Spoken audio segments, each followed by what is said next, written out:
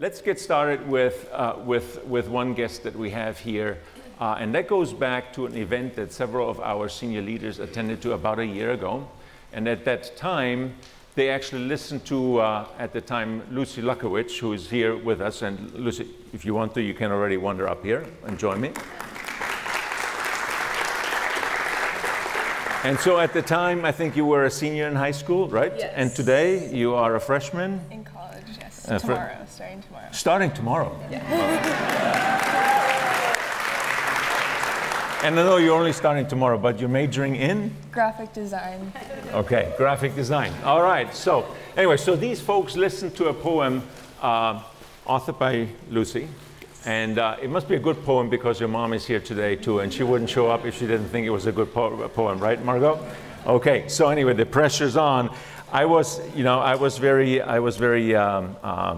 taken aback by the poem you wrote. I read it last night. I'll give you a couple of comments after you're done, but the show is yours, Lucy. Thank you.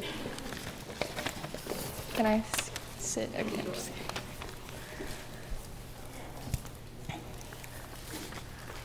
I remember when I was 13 years old, and I remember hearing about Eric Garner on the news. Police chokehold killed New York man, it said. They didn't really mention right away that he was an unarmed black man. I remember watching the video of it online. He kept saying, "I can't breathe." I remember crying. Going upstairs into my bedroom with pink walls and sitting on my flowery bed and crying. I cried so hard. I cried so hard in my pretty bedroom, on my nice bed, in my white skin. I remember when I was 15 years old, and I remember coming to school on November 9th, 2016. I was so tired because I stayed up all night hoping he wouldn't win. I remember coming to school with messy hair and bags under my eyes, and kids were shouting MAGA at me because they knew I was upset. I remember crying. I cried so hard. I cried so hard in my private Catholic school with my computer in my backpack, in my white skin. I remember when I was 16 years old. I remember watching the news about a neo-Nazi protest in Charlottesville, Virginia. I didn't really realize that people who thought like that had such a huge following. I remember hearing our president blame both sides. I heard a kid at school ask why people were slamming white supremacists. I remember crying. I cried so hard.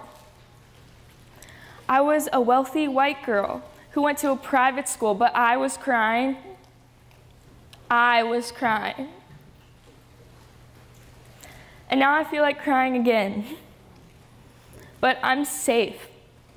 I'm safe from prejudice, discrimination, racial profiling, white supremacists, the current administration, white feminism, making 63 cents for every dollar a white man makes, not having enough representation in the media, not having enough representation in the shades of concealer I want, racism, and the list goes on. But I cried so hard.